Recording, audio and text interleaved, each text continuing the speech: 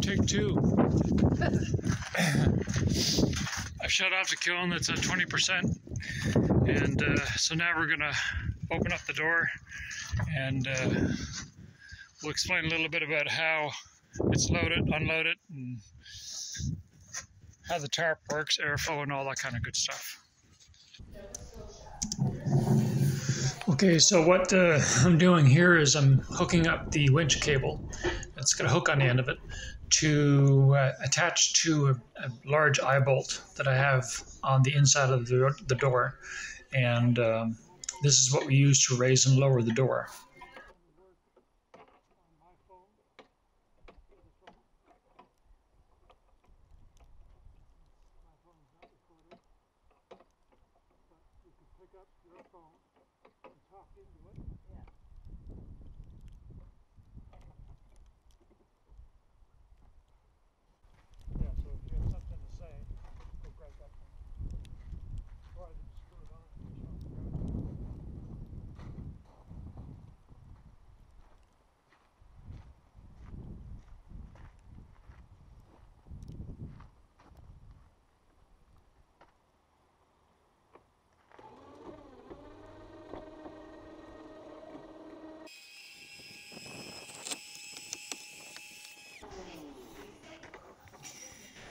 Okay, so we have the kiln is open, and we're going to disconnect the cable, and now we're going to remove the bags of kindling that we had in place. And you'll see towards the end of the video where we're putting, when we have the kiln reloaded, we're going to load with more kindling again. There's a gap there by the door and the last bit of firewood. And the easiest way to fill that gap is with bags of kindling that we can dry ahead of time. You'll notice Gina went to the left there. She's bringing 2 bags of kindling to the truck for delivery today. So now we're just carrying the remaining bags of kindling off to the shipping container for storage for future use, future sales.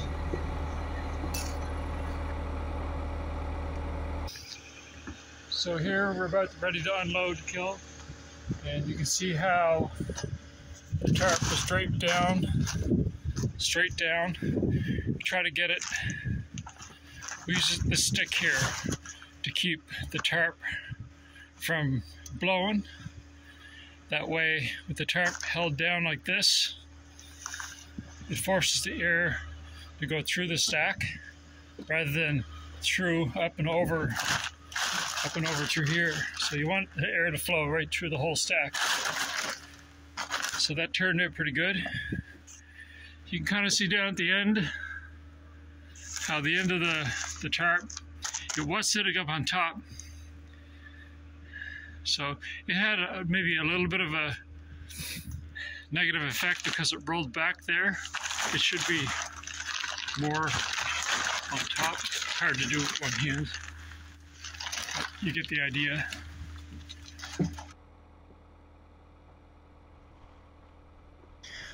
Okay, so now we're getting ready to unpack the kiln.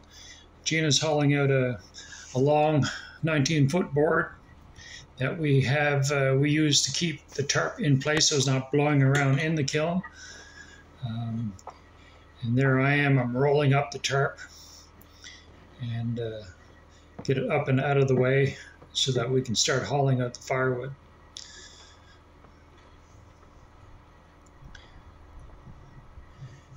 Gina's going to do a little sweeping, make sure all the dust is out of the way so that there's no bark or nothing that's going to interfere with us rolling the carts out. So now we're going to set up the tracking so that we can haul the carts out. Little board to bridge the gap. And then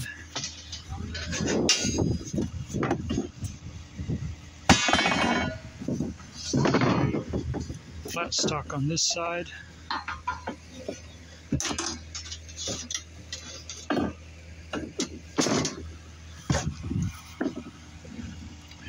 Shorten this too.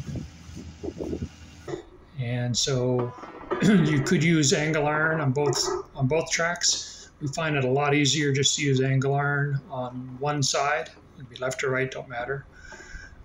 That way the V-groove in the wheels on one side stays on the track, and the other side of the cart, the wheels can just ride on the flat stock, and you don't have to worry about those 90-degree angle irons being perfectly aligned, because the carts will just follow along on one side, and the flat stock on the other side, it just adapts according to if your track is a little off kilter. It won't matter. All right, so this is where the probe was placed in this sample, underneath here.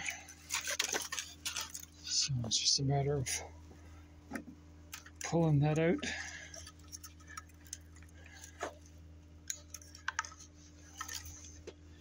You can see by the time we've been tagging this year the wood that we split. So this was split in November 2nd.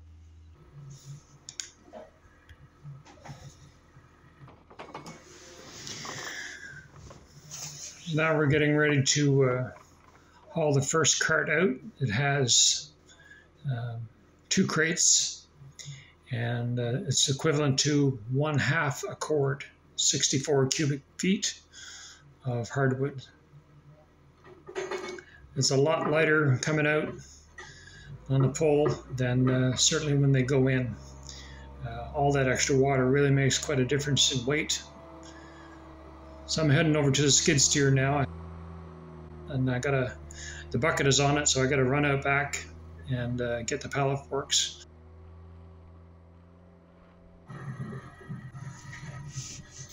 Okay, so we're back with the skid steer, and we got our pallet forks, and we're going to get ready here to offload.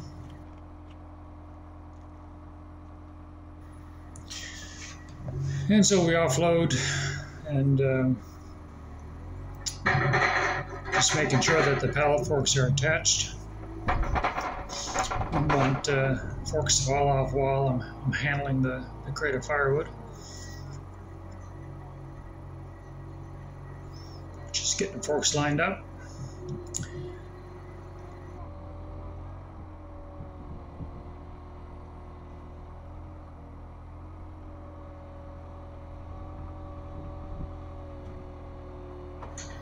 You can only go in so far, because if you went in all the way with your pallet forks, of course you'd end up picking up the other crate as well, and you don't want to do that. This just makes life too difficult. So we do one crate at a time. And so now we got to get the straps ready so we can strap the crate to the pallet forks so that we can dump next.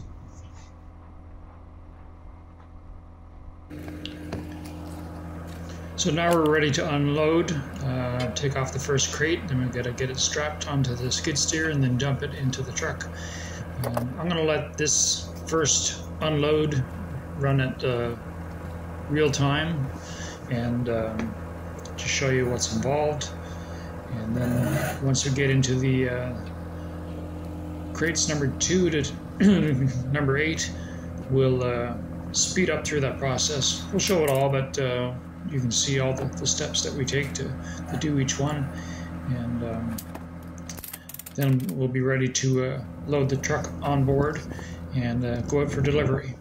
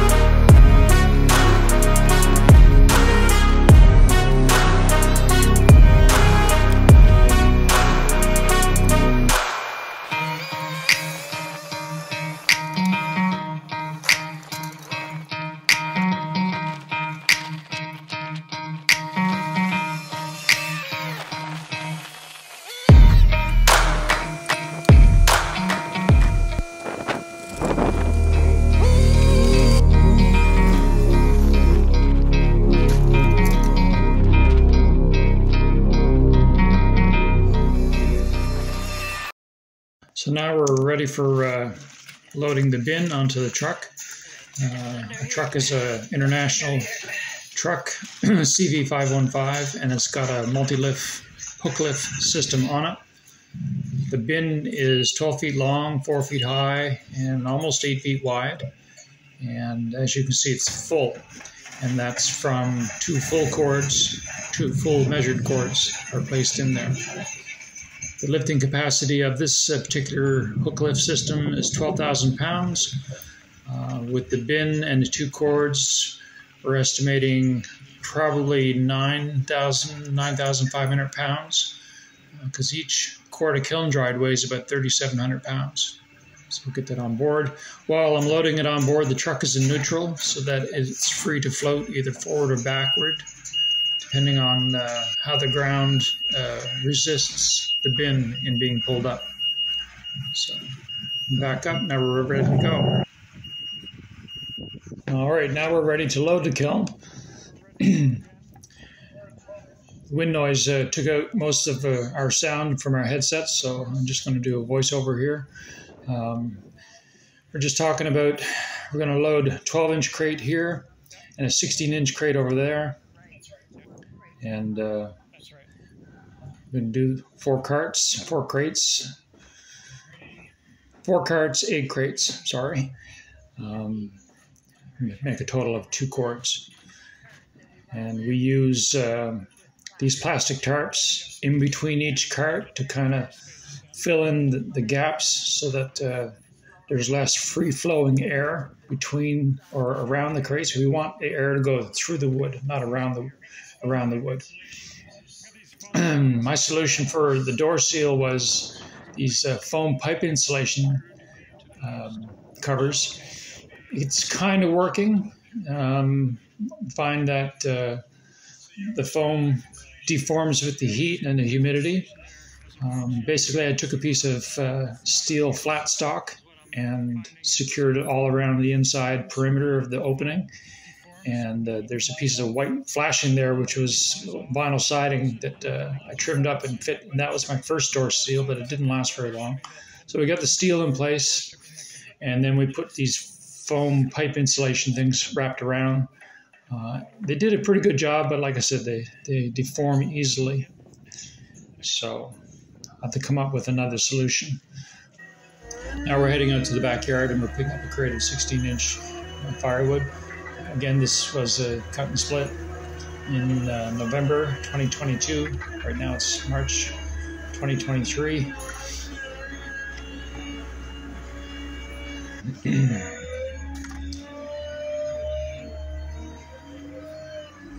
Quick turn around and head back to the kiln.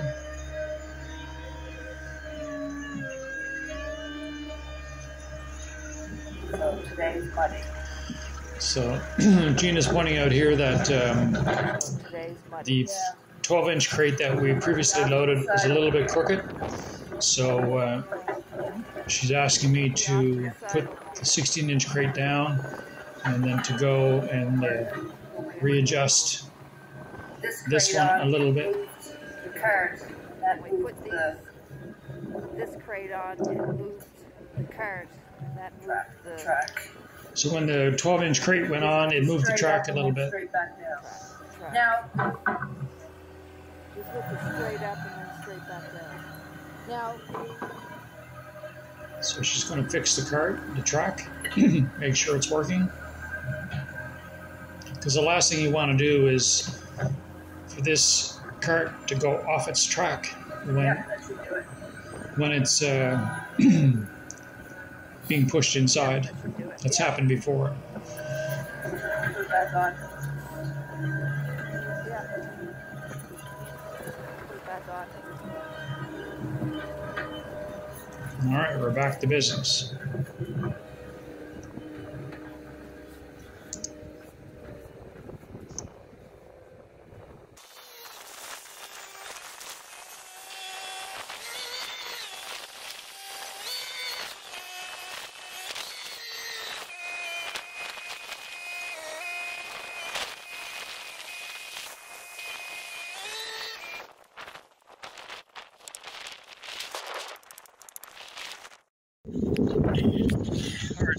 first two crates loaded, 12-inch.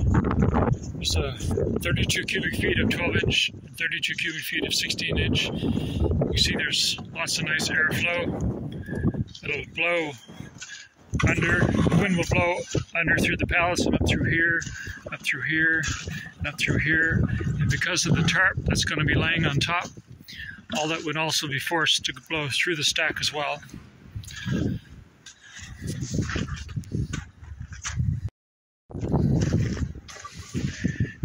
Now what Gene is doing here is screwing boards onto this end of the pallet so that it blocks the airflow there, forcing the air to come through the wood. And I'll put another one here. And then once the crate gets rolled inside, she'll lay another one down on the bottom to block this gap here. So here we are loading the first crate of 12-inch and 16-inch into the kiln. You'd be surprised to learn that that's almost 2,000 pounds of weight being pushed there.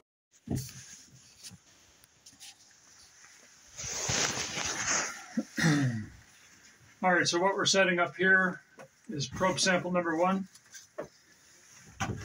And we just pick a decent sized stick from the pile. And the 16s have been drying for a couple of months outdoors since November. The 12-inch were only done about maybe 3 or 4 weeks ago with green wood. So this is going to be a much higher moisture content than the 16-inch.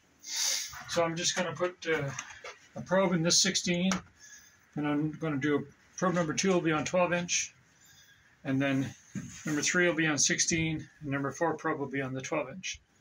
So I'm not concerned. The 16-inch is going to dry pretty quick, but it's going to get balanced out with the 12-inch taking longer to dry. So anyway, so you drill a hole long enough to fit the probe leads in, which is about probably 3/4 of an inch. And I got a little jig here. The probes had to be 30 millimeters apart or 3 centimeters, which is about probably, I don't know, 1.25 inches, something like that. So you got one hole here, put a block, and then go right over in the same grain line, and drill another hole.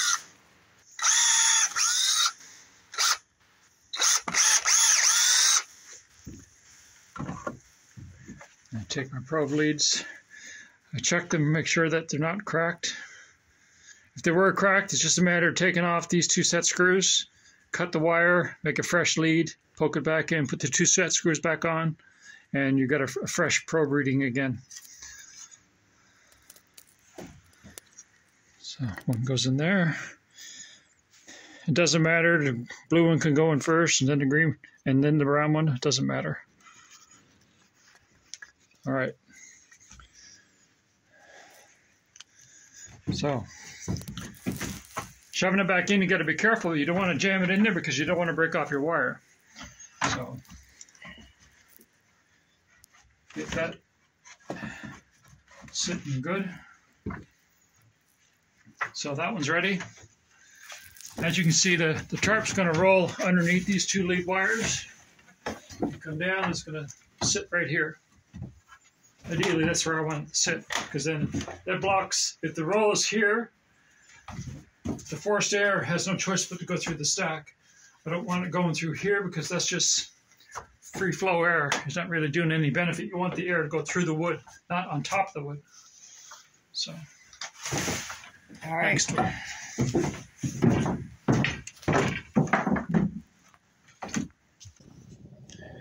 So we're loaded now fully, and we're just going to position the tarp.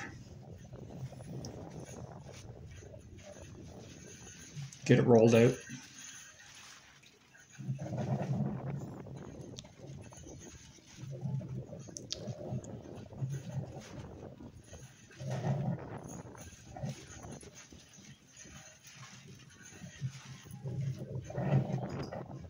The idea here is to have the tarp come straight down, drop straight down, and so we use a long stick to keep that in place, and then we roll out the tarp.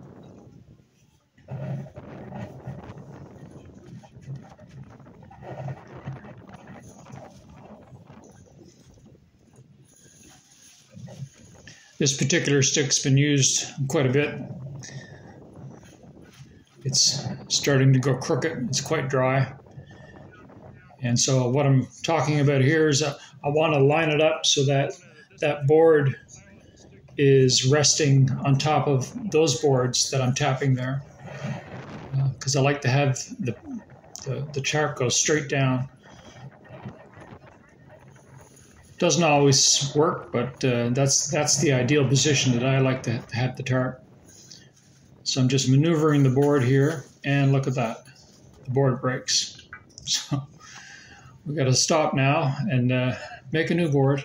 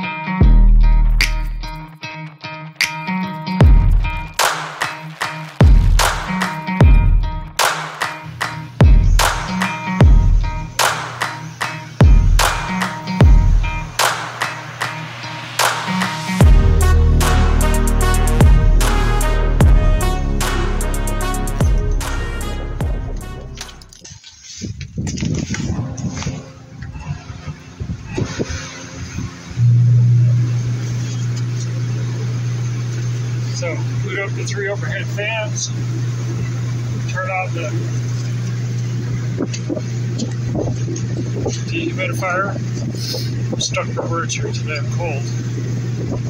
And the numbers show high, quite high. So 58 is probe number 1, 58% moisture content, reading out of the sample of maple. 60.